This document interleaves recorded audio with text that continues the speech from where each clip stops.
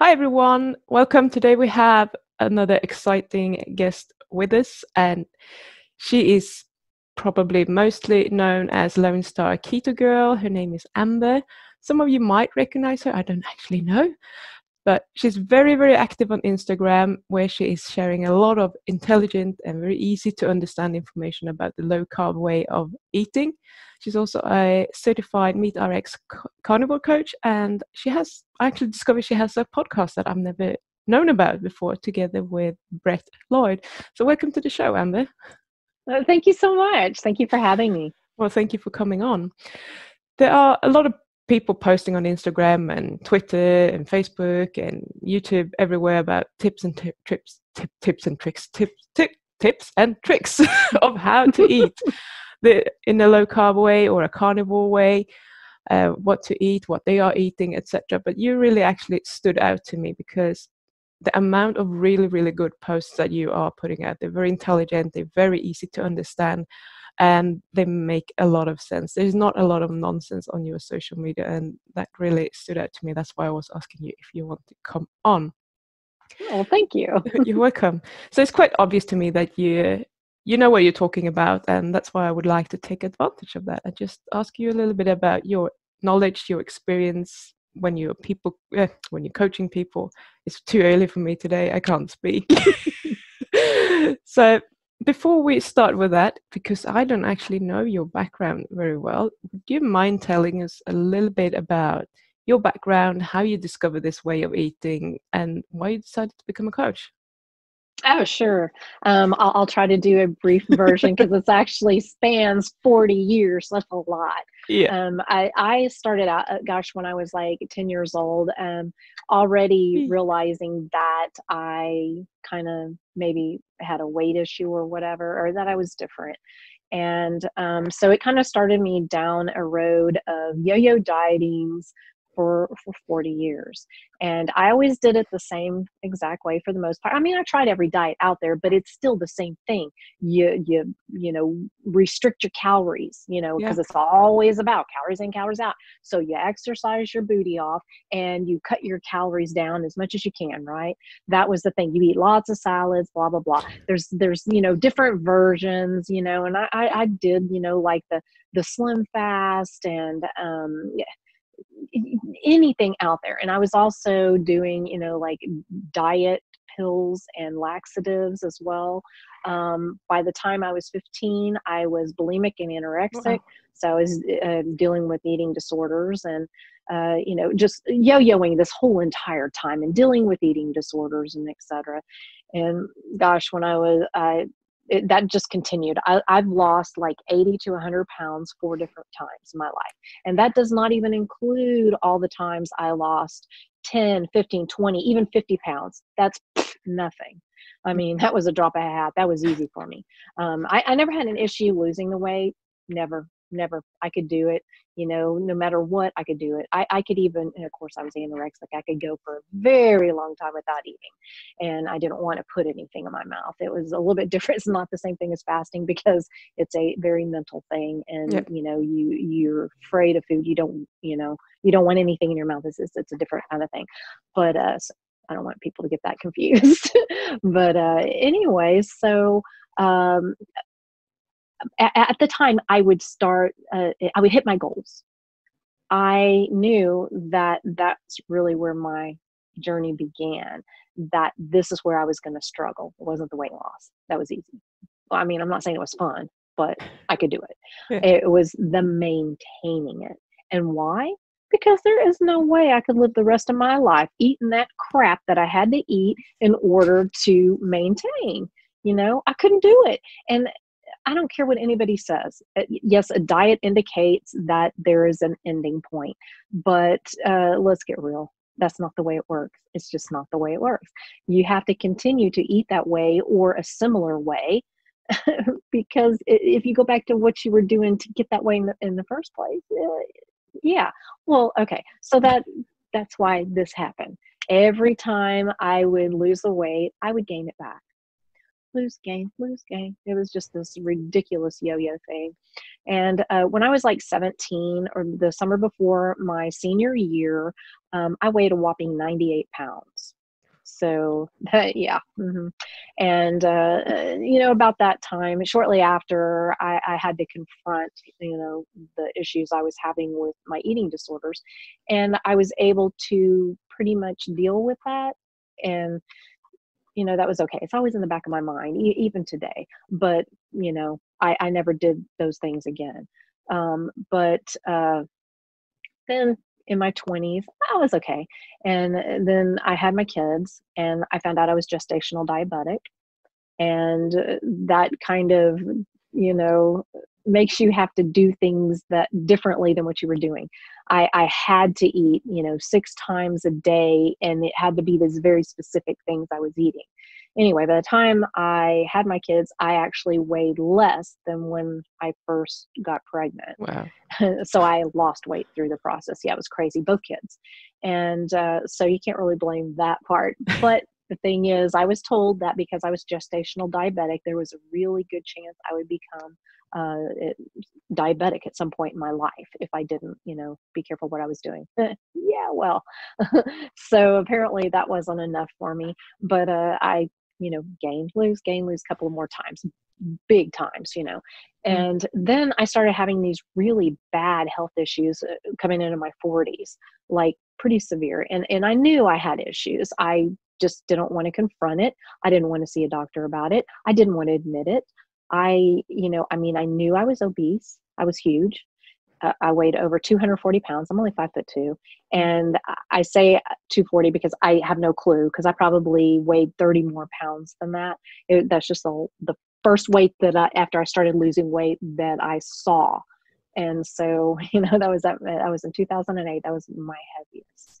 And so all these health issues started happening, and I ended up having to go to the doctor, and for something totally unrelated. And so I wasn't worried about all that, but they do the typical stuff where they check your blood pressure and all that. Well, mine was so sky high that the nurse's eyes got huge and said, honey, I'm going to need you to lay down, and you need to be really calm. And I was like, what?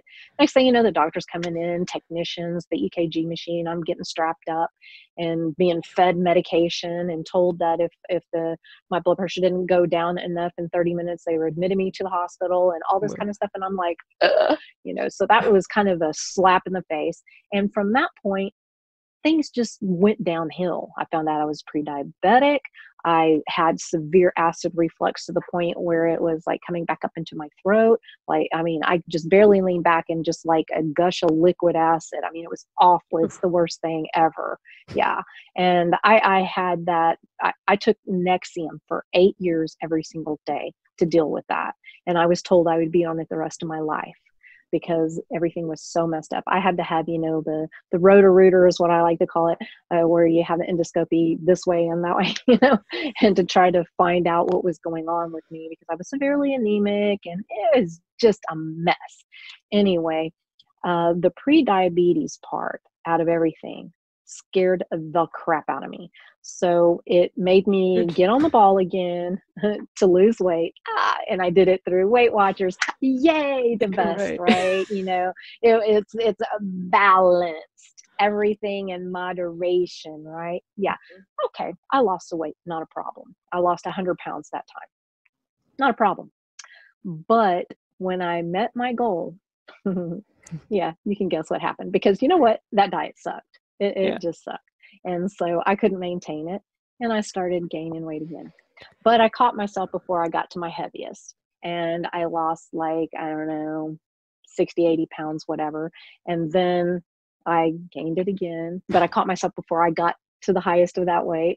And, it was this, but I was doing the same things. Yeah. And thinking I was going to get a different result, thinking I was the problem. I didn't have enough willpower.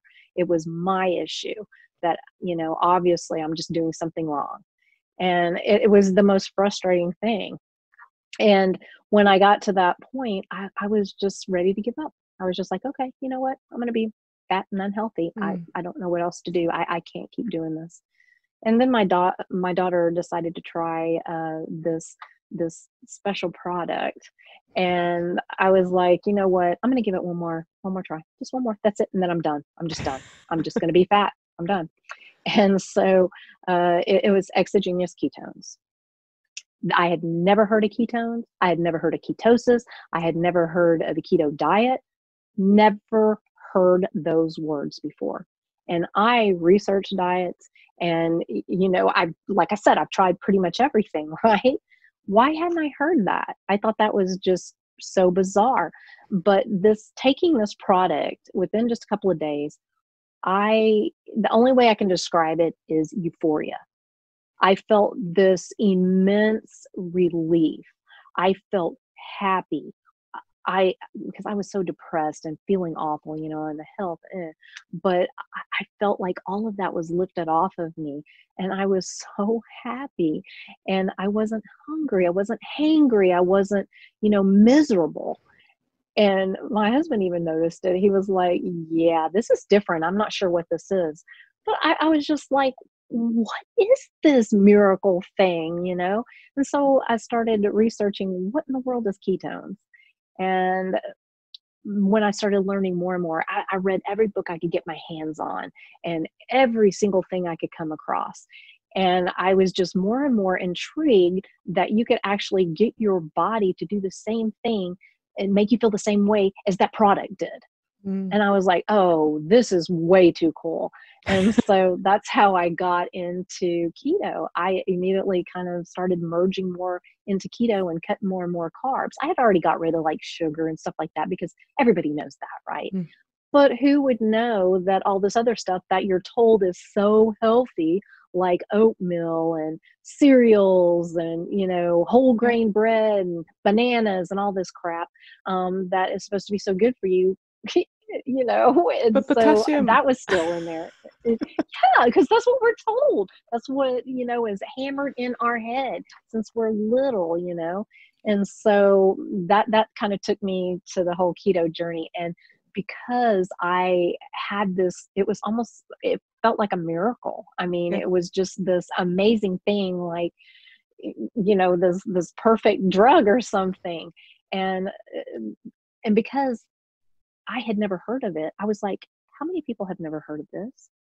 So I felt it was my mission to let everybody know, and it is more mainstream now, but at the time you just didn't. It was like in a little community, and I wasn't part of that community yet because I didn't even know what it was. I didn't know it existed. Yeah. And so I dedicate a lot of my time to getting the word out. And, now I'm carnivore. I just, whatever, I just decided to kind of merge in there. And there's a whole nother story if you want to hear about that. But that's how it got me to keto. So, okay, that's about as short as I can get it. Yeah. So tell us about the story of how you got into carnivore, because I think almost everyone is, not everyone, but most people are going through keto and then to carnivore. There's very few people that kind of take the leap and go from a standard American diet into a carnivore diet. They be in a world of hurt at first, that's for sure, Yeah. because it sure makes a difference. But there are people, yes, I do know people who do that. But I do think quite a few people have at least been low carb before they merge into carnivore. But, you have those crazies that will do that. Yeah. I'm not one. I kind of need to gradually do something and not just bam.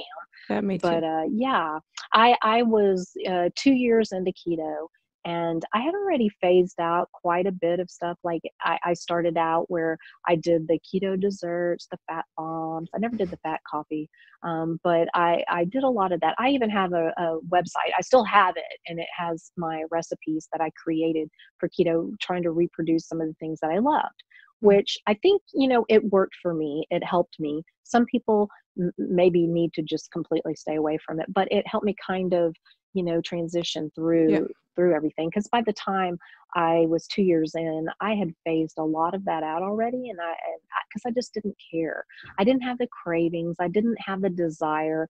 I was more eating for the nutrition part of it. Not that I didn't enjoy my food, because I absolutely did, and I still do. It's just, it wasn't that thing nagging constantly at me going, food, food, from the second I woke up to the second I went to bed. And hell, I probably even dreamed about it. You know, I mean, it was ridiculous. That 24/7 food. Yep. Well, when I went keto, sometimes I would just forget to eat. And that's okay, because if you're not hungry and your body's not saying, hey, wake up, you know, whatever, then you don't need to eat. So I was down to 1 meal a day by 2 years. Well, actually, it was like 8 months into it. I was eating 1 meal a day, and I did that for, you know, up to the 2 year mark. And it was super easy for me, not a problem. Well, my friend Brett, who I do the Ketovore podcast with, he was a carnivore, and we named our podcast Ketovore Cast because the combination of keto and carnivore. He was going to be the carnivore person. I was going to be the keto person. You failed. And that was kind of what we were going to do. Well, then he just kept messing with me and going, oh, you know, you're going to end up carnivore. Why don't you just try carnivore? Well, I was still on one medication. I got rid of almost all my medications on keto. I was on 4 different medications for my blood pressure, and I was down to one small one and no diuretic. And I was off my Nexium. But I also had rosacea, which was pretty bad. I had some other issues. I didn't talk about all of that, but most of my issues were gone on keto, except for I had a little bit of rosacea, a little bit of blushing like on my nose, a little bit through my cheeks. And I was on still one small dose of blood pressure medication. And I was like, you know what, if I'm going to advocate for this way of living, low carb spectrum, I might as well just experience the whole spectrum from low carb all the way to carnivore. What the heck? What's it going to hurt? So I did it. And within a couple of days, I had the most amazing experience of 0 digestive issues. I thought that I was normal on keto because it was so much better than when I was on the other diets. Yep. But I didn't realize just how much the plant-based foods were causing me issues, specifically the fiber. And within just a few days, I was like, holy crud, I have 0 gas, like 0 gas. I have no bloating, 0, and no more constipation. What? And this was, like I said, within the first few days. The same. I say that with keto too, but it's true. Yeah. It was like my body apparently was like, yeehaw, you know, and real happy about it. So I was kind of almost shocked, but I don't really know why, because it makes complete sense. But that was one thing that just really stuck out of my mind as being, you know, so amazing, that what I thought was normal, it wasn't normal. I had no idea what good digestion was. I didn't know. And you're told, oh, it's normal if you poop, you know, 500 times a day. That's normal.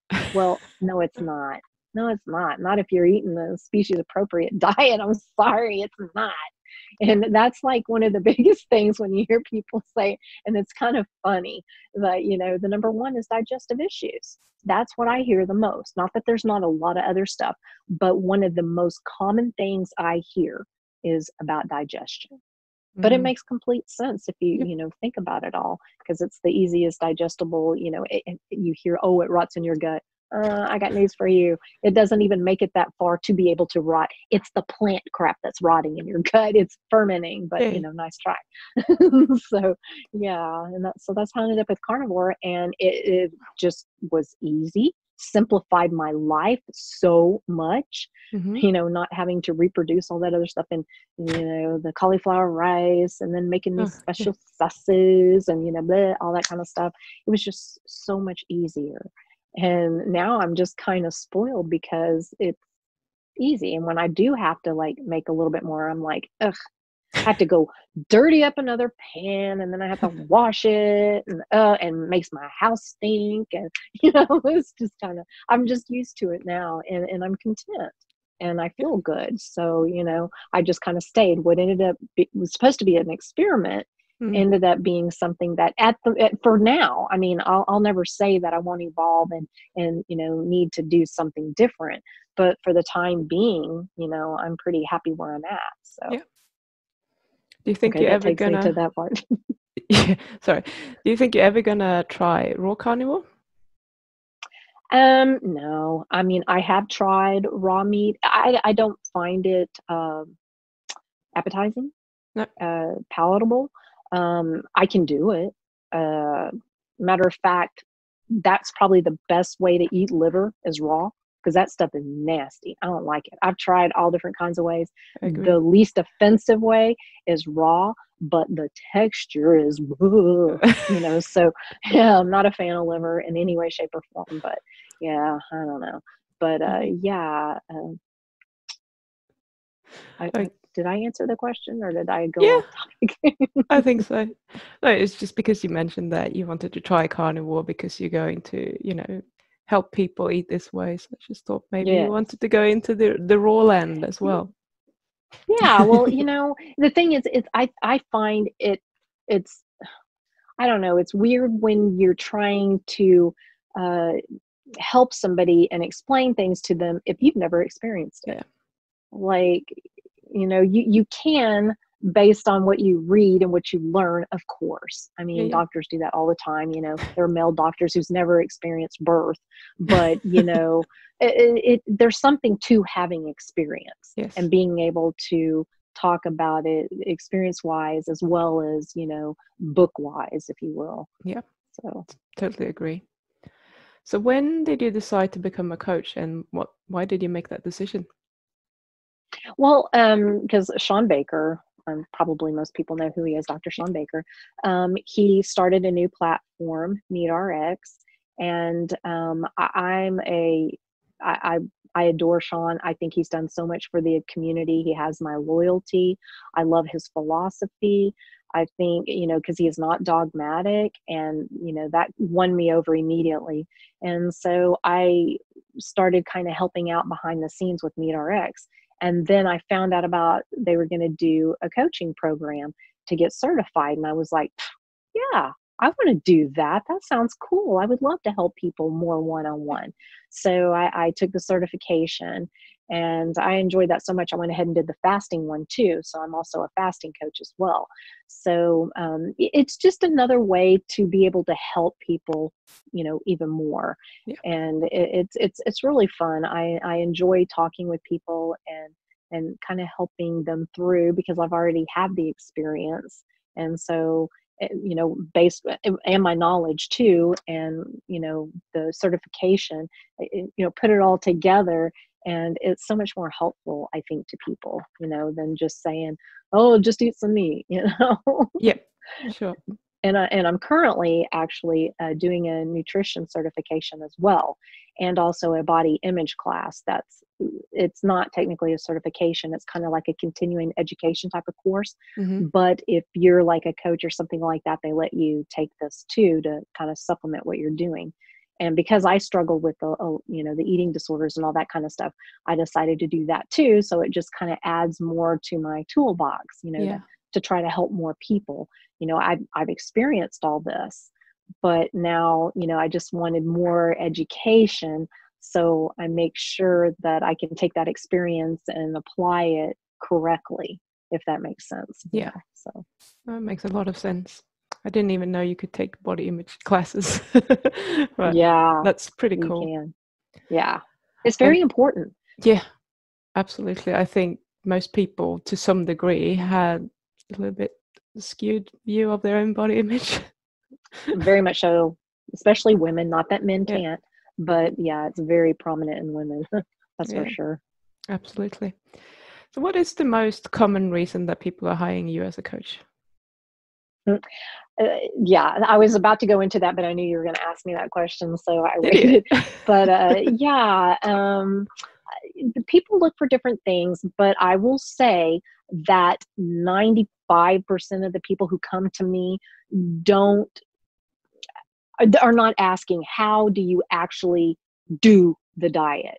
No. Not really. They have some questions and stuff, but really what they're looking for is some guidance, and to let them know that, yes, you're on the right track. Yes, support, somebody to be accountable to, somebody to understand why maybe they're having issues with certain things.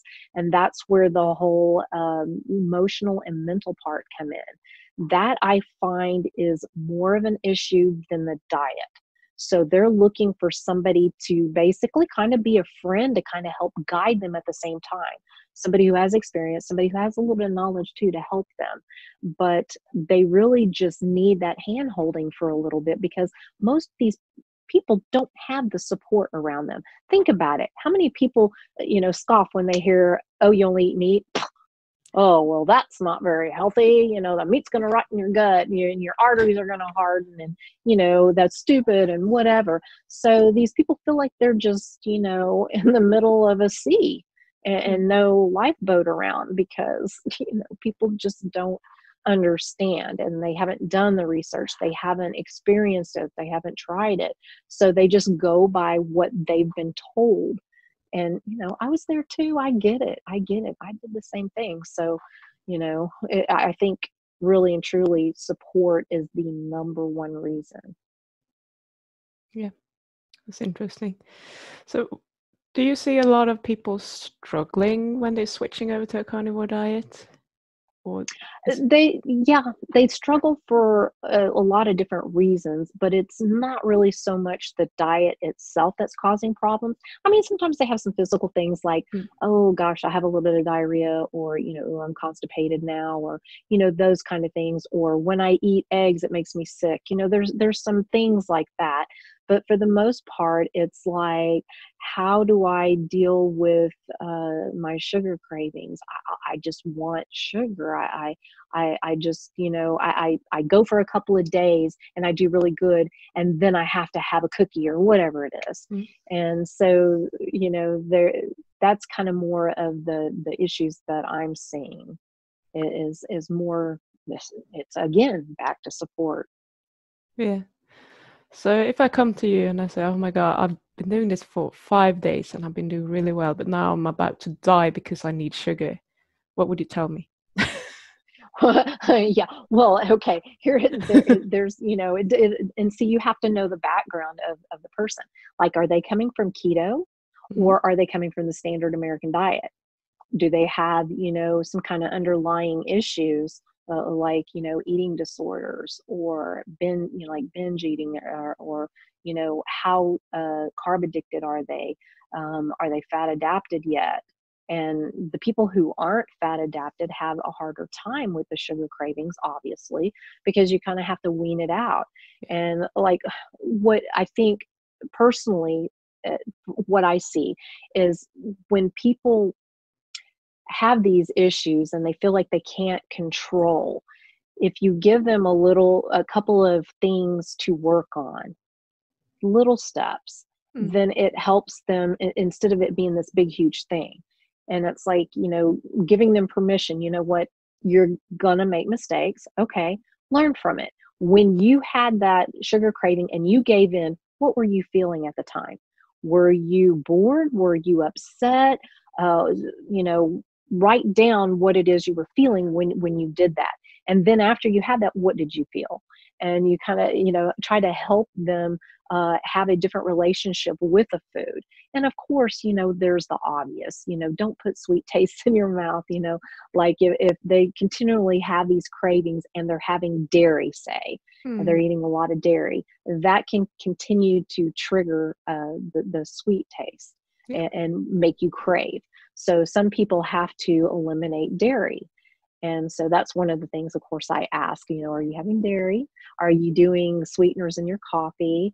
Those kind of things, and weed that part out. And then make sure they're eating enough. A lot of times, because they've come from a background of calorie restriction, like most of us have, because that's what you're supposed to do, calories in, calories out. You should do, you create a deficit, so don't eat very much. And so they are scared to actually eat the way they should be eating.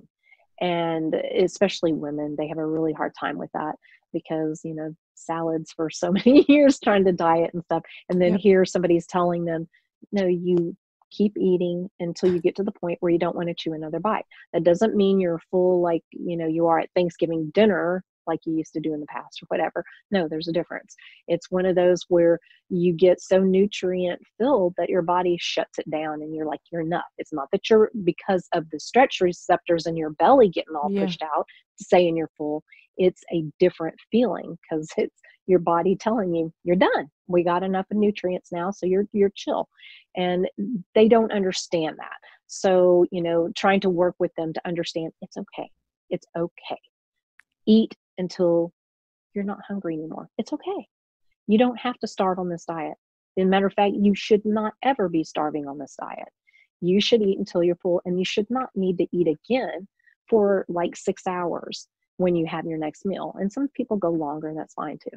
And some people, you know, may need 3 meals, some people 2. There's even people who have 1 meal. I'm a 2 meal a day person. And so you kind of like have to work through that with them and just let them know that it's okay. And even occasionally, and this is not uncommon, like when you first start carnivore, especially with women, they may gain a little bit. And that's because your body is trying to refill all that, you know, nutrients that it's been starved of. Because even an obese person is actually a person who has been starved of nutrients. And you don't think of somebody with a lot of fat as starved, nutrient starved, but they are. Mm-hmm. And so your body is wanting all that, to rebuild all that, to, you know, heal things, and it's happy. It's just like, yeah, come on, give me more, give me more. And that's a hard concept for a lot of people because they're so scared of gaining more. And so I really have to work with them and, you know, try to readjust that relationship because it is hard. And I get it. I've been there. I get it. I know what that feels like. And so, you know, it's one step at a time, just one step at a time. Make little steps, you know, like allow yourself to eat. Okay. Focus on that. Don't worry about everything else. Just focus on that. And, you know, don't worry about if there's any weight gain. Stay the heck off the scale for the transitional period because it can be a little scary. You know, the weight, you know, the scale, as you know, it only tells part of the story, but we give it way, way too much value. And when you're starting something that's different, that's going to maybe mess with you a little bit at first, the scale's not the best way to do it. It is just not. Awesome. I was actually going to ask you what the biggest fear is when people are starting a meat-based diet, but I think you probably answer that unless you have something else you want to share. Well, there's different things. I mean, a lot of people, they're like, but my cholesterol, you know, so some are a little bit worried about that kind of thing. It seems like a lot of people who come to me have already done some research. So they already kind of have a base for it. There's very few people who are just, you know, have done nothing and they're like, okay, tell me how to do this. I don't get that. I'm not saying they're not out there, but I haven't had anybody like that. They're all just wanting that support, and, you know, they have different fears. I fear like I can't stick with something. I'm afraid I'm going to gain weight. That's the biggest one because I feel like I'm eating too much. You know, those kind of things. Or what about all the nutrients in vegetables? Don't I need those? You know, there are some concerns like that, but those are pretty easy to work with. But the fear, the emotional, the mental, that part is the hardest to deal with. I lost your picture. That was me. Okay, there we go. Okay. So what do you say to people that are scared about the cholesterol? Because the cholesterol might go up. Is this true? Yes. Yeah. And a lot of times, because I'm not an expert on that, but for me, the one thing I do like to do is refer them to Shawn Baker's book because he just has everything broken down so well, the carnivore diet. And it's in a very easy way to understand. And I just tell them, you know, the thing is what you ingest has little to do with the cholesterol that you actually have, you know, floating around there. Because if you're not eating the cholesterol, your body is going to make it anyway. Your body decides how much cholesterol you're going to have, and it don't really care. I mean, you know, there's other factors that go along with it. What is it that's making that cholesterol number high? Is it your HDL? Because you want that. You want a good number on that, a high number. That's pretty good for that. Or, you're a little bit worried about trigs if they're too high. Yes. And especially if you have other issues going on. It just kind of, it's all in a matter of what else is going on. It's not just one thing. Yep. If you have high trigs and then you have these other symptoms too, there might be a problem. But generally speaking, that's really not an issue for carnivores as far as that goes. And some people, they haven't had their cholesterol done. And so when they do have it done and it appears high, they're like, oh my God, it's so high. But how do you know? How do you know that it wasn't, twice that? Yeah. Because you haven't had it tested in a long time. And that would be me too. It's been a long time since I've had my cholesterol tested. So if I had it tested now, I wouldn't really have anything to compare it to. No. So I would have to just kind of look at it and go, okay, this is a reference, and, and go from there. But, I try to tell them, for the most part, cholesterol is really not that big of a deal unless you have some other underlying issues along with some, like the high trigs and et cetera. Yeah. Fair enough. So I'm always asking people this question, so I'm going to ask you to, in terms of food cravings or sugar cravings, do you think that there's a difference in the amount of cravings that people get when they're on a keto diet versus when they are on a carnivore diet? Ooh, that's a good question. It's got to depend on the person. The one thing I will say, that when I transitioned, when I was on keto, like I said, I was like never hungry. I mean, one meal a day, that was it. I was good. I was good. But when I transitioned to carnivore, I was hungrier. It wasn't a craving though. It was a hunger. Yeah. And I have no doubt it was my body just saying, oh, okay, you're giving me some nutrients finally. Yeah. Because even on keto, I see where I made some mistakes. I see where I focused way too much on the whole macro, you got to meet your macro. You got to have, globs and globs and globs of fat. And, don't have too much protein because gluconeogenesis. And we pretty much know that that's really not a major player, really. I mean, I guess you could get it, way out there. And some people, there's always going to be exceptions, but for the average person, that's just really not a concern.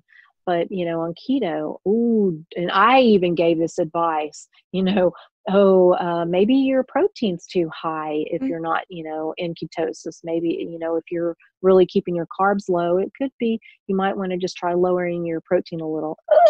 Oh my God, but you live, you'll learn. And so there was things on keto that I definitely don't think were the best, but I was not hungry. I didn't crave. That part was awesome. But when I did move to carnivore, like I said, the hunger was more. So I actually have to have 2 meals a day. I'm not eating as much as I did in the beginning, but I still don't feel comfortable not having that first meal at lunch. Because I would be just grumbly in my tummy till dinner. I mean, I could do it. I fasted, and I kind of fast every day because I'm just not hungry when I wake up. So I basically skip breakfast. It's not that I'm, doing a clock and saying, oh, I can't eat until 16, 18, 20 hours, whatever. No, I don't do that. But most days it's between 16 and 20 hours I fast, just because of the way it works. Because I don't eat breakfast. But yeah, cravings, I suppose, like people who were on keto and did a lot of the desserts and the treats and the fat bombs and those kind of things, and then they moved to carnivore, and right there at that beginning part, I'm sure that those cravings are still there because you're still triggering and feeding that addiction by having a sweet taste, which I didn't really fully understand that, but luckily I was able to wean off, so it worked for me. But it doesn't work for everybody. Some people just can't do that. So, I suppose those kind of people, when they do, transition, will have more of a issue with the wanting the sweets, not the carbs, because they probably, if they were keto, they already got rid of the carbs, but there's still all those sweet things, and dairy too. So, we already talked about that. So, yeah. And I don't really have too many people I talk to who have been keto and then gone carnivore and had an issue with sugar addiction. It was kind of more the people who either were not fully keto, they were more low carb, kind of on the way far end, or they were kind of more standard American diet. Yeah. So. Okay. Thank you. So just out of curiosity, what do you eat in a day? Like what do your meals look like? Okay, well, to give you an idea what I had today, and this is pretty much what I have almost every single day for lunch, unless we have like leftovers or something. And I do, vary it here and there, but I would say probably 85% of the time, this is what I have. I have a ground beef patty. I don't know, some people call it mince. And I make it into a burger, and it's like 8 to 10 ounces of that. And I cook it in the oven with like just a pat of butter on there. And that's what I have for lunch. I do use spices. I'm a person who I like my spices, but it doesn't have sugar and, all those awful ingredients in it. It's very basic spices and quality spices. So I'll do that. And then that's all I have for lunch. I don't eat breakfast. And I drink a lot of this, a Topo Chico. It's just sparkling mineral water. And for dinner, a lot of the times I have the same thing I had for lunch. Yesterday was my birthday, and we went out last night for dinner, and I had a lobster tail, a filet, and some Wagyu bacon. So, occasionally we'll do something like that. Yeah. Oh, and that's some good stuff, I'm gonna tell you. Yeah, it's a really good restaurant, and they have the Wagyu bacon that's pretty darn good. That's I gonna go on my normally don't bucket eat list. bacon. Yeah, oh, it's good. Let me tell you. Yeah, I normally don't eat bacon very often. I used to eat it with every meal, like 5 to 7 slices. And I was trying to, because I'm entering that menopause age, and so I've been kind of trying to lower my fat a little bit and up my lean protein just a little, because at my age, it's kind of a normal thing to do. So I was like, okay, I'll try that. So I cut out the bacon, and believe me, I was a bacon-aholic because I loved it. But anyway, so yesterday was special, so I had my bacon. And on weekends, usually Friday and Saturday, I'll have a filet for dinner instead of a hamburger patty. And occasionally, if I I'll make roast, and I'll have the meat roast. Just the plain meat. That's all I have. And I'll usually make like a cream type of keto gravy for my mom and my husband, because they don't really like just plain meat, especially my husband. He's just not a big fan of that. So I'll do like a little something for them. And let's see, I also will have like elk, bison, venison, wild hog. My boys are hunters, so we have a lot of wild game. And I'll eat that. But I nowadays, I just really, really like beef. I don't know. That's just something I've kind of settled on. But I will occasionally, and I'll sometimes have salmon. But that's pretty much the extent of what I eat, really. Wow. I don't really have cheese. Once in a great while, I may take a bite of cheese or something, but it's rare. I do occasionally have cream and coffee, but I've been trying to wean out the coffee, because I don't drink black coffee. I want the cream. It's like a little coffee with my cream. And so I've had to really, really, and now it's just a couple of times a week, where it was twice a day. So I'm getting there, but that's the good. addiction's real. I mean, you think you can't get addicted to dairy? Yes, you can. But that's pretty much it. That's about the extent of it. So. Awesome. So this is very interesting. So you're pretty much a high protein girl, I would say. Yeah. I eat no vegetables, none, except for no plant-based food except for spices. So yeah. No, I was just because I spoke to Sylvia. God, what's her Instagram handle again? I forget. It will come to me. And she was experimenting a lot with doing high fat, high protein, and her ratios. And in general, I've seen women tend to do better on a higher fat ratio in general, but she was very high protein. And it sounds like you are doing really well on very high protein and not so much fat as well. So now I found two. Yeah. Well, it just kind of depends on the person, Yeah. and especially like what point in life you are. Like, there's been some of my friends who are pretty high profile carnivores on Instagram, who are changing things around. They're still in the, I guess you'd say, childbearing years, Yeah. where their hormones are not quite working like they should, where they're losing their periods and stuff like that. So Yeah. they've had to kind of up the fat, and some of them have even put in strategic carbs. Good Yeah. carbs, not the wheat and all that mess Yeah. of Yeah. processed foods, but very specific carbs back into their diet to use as a tool to help them, with their hormones. And my age group is kind of the opposite. I mean, we still need the help with the hormones, but we're not needing as much as the fat normally. I mean, there's always exceptions. There are going to be some people who just work better with higher fat. I mean, Yeah. you just have to experiment with your body. No two people are identical. I mean, you can make a general statement, but that doesn't mean it applies to everybody. It can't.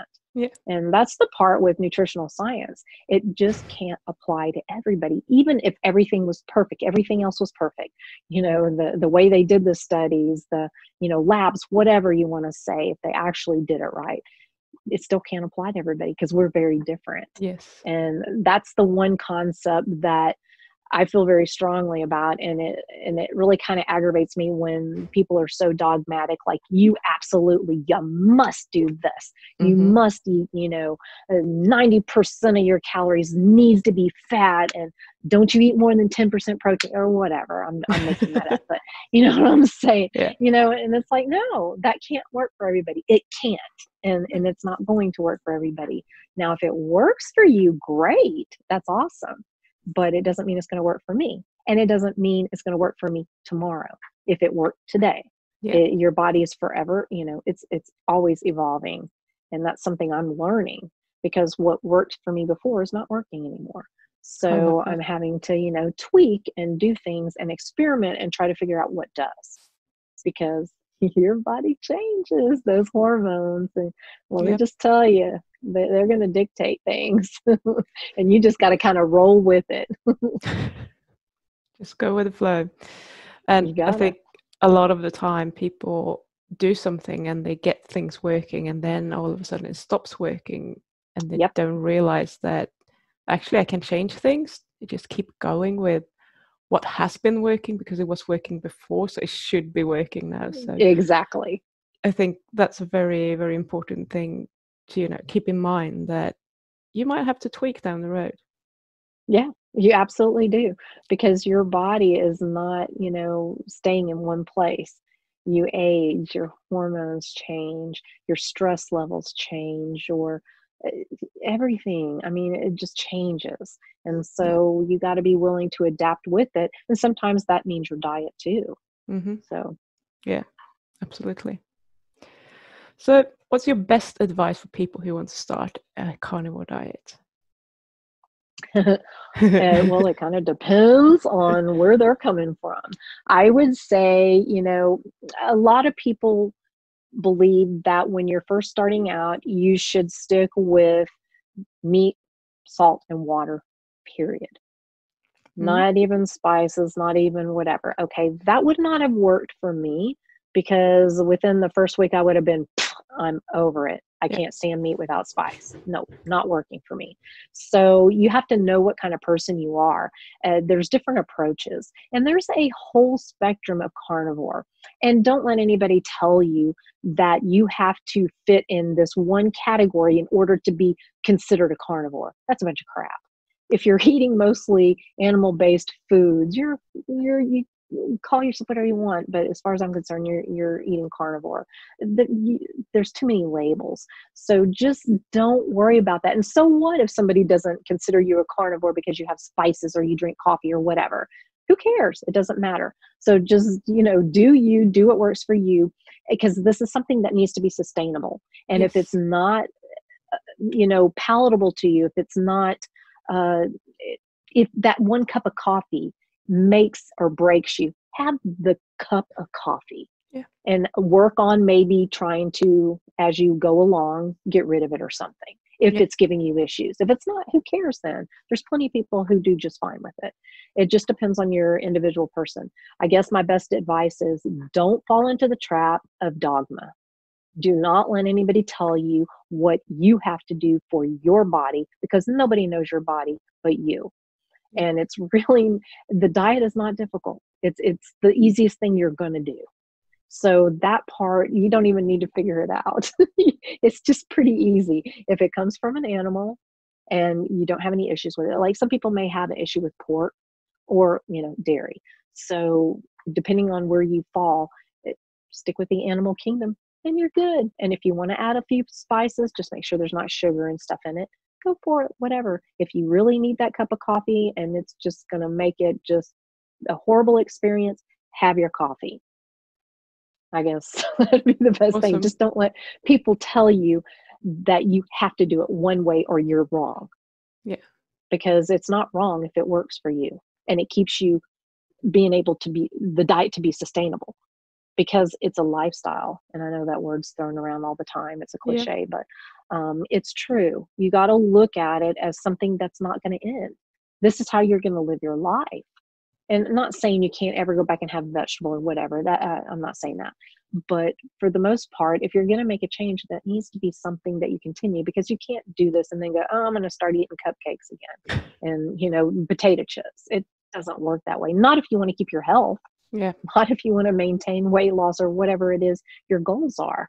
Now, if you want to be a, couch potato, obese, unhealthy person, okay, yeah, that's probably a good thing to do. But, so yeah, just do you and whatever works so you can have it be sustainable for you. And that's a big thing Sean Baker actually talks about in his book. He'll say that if something is not, palatable to you, Yeah. you're not going to stick with it. And that's the same with organ meat. Are organ meats good? Yes, they are. And I wished I liked them. I do not. So I don't eat them. Yeah. And I mean, if it was ground up in my burger or something like that, okay, sure, I'll eat it, whatever. And I've tried. I don't enjoy it. And if you told me in order to be a carnivore, you have to eat that, well, see ya. Yeah. Because I'm not doing it, because it's not something I know I can't maintain that for the rest of my life because it's nasty. I don't like it. Or if I have to eat sardines or whatever, sardines are nasty to me. I'm not eating it. So, I agree. It's like, ooh. No, that's good. As what I always say, no matter what the diet is, it has to work for you. Yes. Even if you choose to be a vegan, if that's the only thing that you like eating, then that's probably the only thing that's going to work for you. You're going to be healthy, maybe not, but Yeah, well, yeah, I was about to, yeah. Yeah. But hey, some people it really may be okay for, but you still, regardless, there are some supplementations you have to do. But if you're doing those and you like it and you're healthy, and okay, go ahead. Yeah, go for it. Not going to be me. No, not me either. There was something you said before that for some people they might have to add a little bit of carbs. So if someone felt like, I know for me, when I try to go really strict and just have salt and meat just as an experiment, and I lasted about 16 days, and then I'm never depressed, but everything was it was like, why am I even alive? What's the purpose of life? That kind of doom and gloom. And then I had a bowl of blueberries and I felt okay, literally. And then I had a bowl the next day again. It's just like, oh my God, I love blueberries. So I don't know what was going on there. Some people think that I didn't eat enough fat, but I had a lot of Wagyu burgers and I tried to kind of get my fat up and it didn't seem to make a difference. Maybe that's what it was anyway. I don't know, but what sort of carbs would you recommend that people actually go to if they feel like they need to add some carbs? Oh, yeah, that's interesting. And I think it also depends on what's going on. Like one of the girls I was telling you about that has put some carbs back in. One of the things they do is like this raw carrot salad thing. There's the mixture of the carrots with something else, where normally carrots I'd be going, ooh, and then raw vegetables, you know, but there's something about the combination or whatever, what they needed for their body. So really it's very individual. I would not ever suggest doing stuff like bananas and pineapple and grapes, or I don't know, potato. I don't know. Some people okay with potatoes. It just kind of depends with that. But the not the starchy stuff. Yeah. You're blinking. Yeah, I noticed. You're screaming.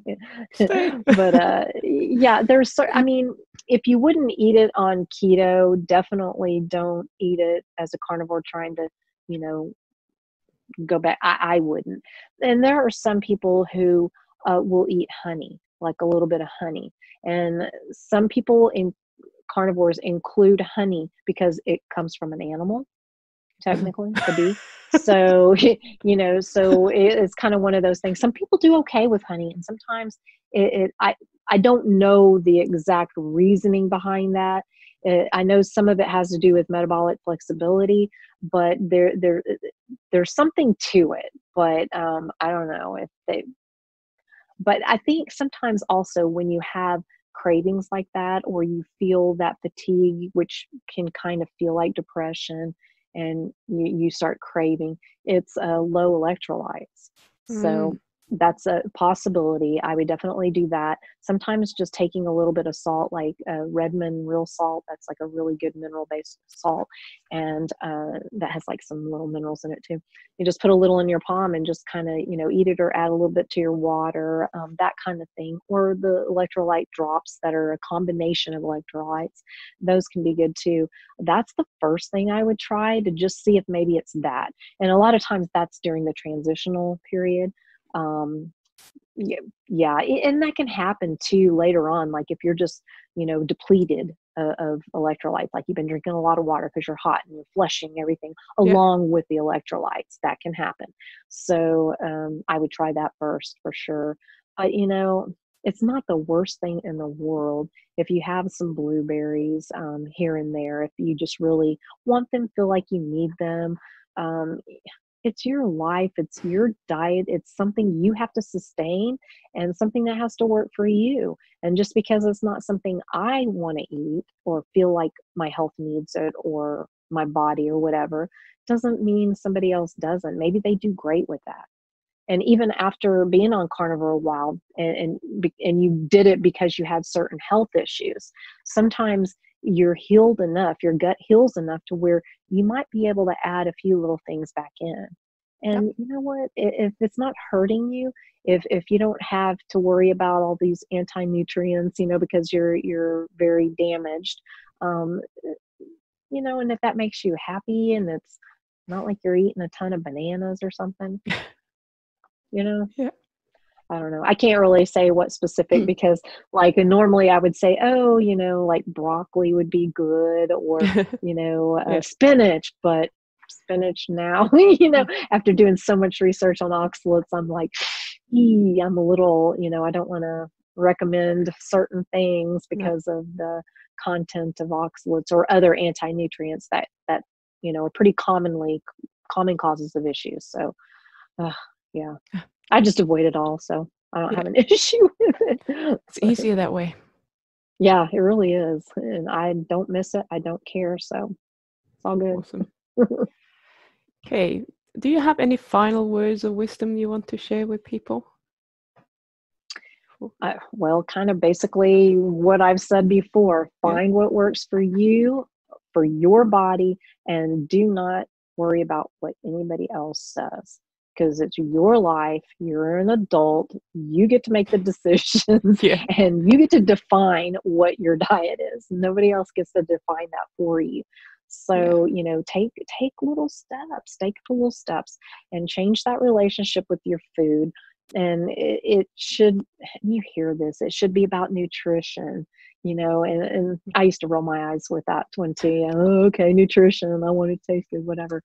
But it is true, when you kind of change that outlook, it doesn't mean you don't enjoy your food. It doesn't mean you don't eat what you like. It just means you don't revolve your whole entire flipping life around food. And that to me is one of the most liberating feelings Yes. ever, because you're not thinking about it 24/7. Yeah. You don't have to have hordes of food with you because you're going to be away from the house for 4 hours. Oh my God, you might starve. Yeah. Or go on on the lake for the day in a boat. Oh my gosh, we got to make sure we have tons of snacks, in case we get stranded or whatever. You don't worry Crazy. about that anymore. You just don't. So it's completely worth it. It takes a little bit of effort in the beginning, but it is worth it. And also understand it may not be for everybody, and that's okay. That's okay. If it doesn't work for you, that's okay. Keto is good too. And if you can't really do keto, low carb is better than a lot of other options. Yeah. Just make better choices. Try to eat real whole foods and watch the ones that have lots of the, like the oxalates, so you don't, end up hurting yourself, or that are high in carb sugar content. Yeah. Just make the best choices, and it's better than eating the standard American diet. So Absolutely. Well, thank you. That's some good advice, I think. So if people want to get in contact with you, where's the best place to find you? I spend most of my time probably on Instagram. Yeah, I know, I thought so. shocker, right? Yeah. Yeah, and I'm under Lone Start Keto Girl. I'm also on Twitter and YouTube and TikTok and Facebook, and it's usually some version of Lone Star Keto. And some of the places wouldn't let me add in girl because it was too long. So everything's Get the a little links bit up. different, but yeah. Yeah. We'll And get I the do links. have a website that's lone-star-keto.com, and it does have recipes, and I am doing a carnivore section now. It's just starting. I've been trying to work on that. I figured might as well take this whole lockdown thing, everybody's staying at home, and do something productive. So that's one thing I started, because I have a full out keto section with just tons and tons of information, and I have recipes. So I'm going to start doing more carnivore type recipes and getting the carnivore section populated. So that's on my agenda at some point. Awesome. Amber, thank you so much for coming on the podcast. It's been quite educating and interesting to hear your perspective on things. Thank you. Thank you so much for having me. It's been a pleasure.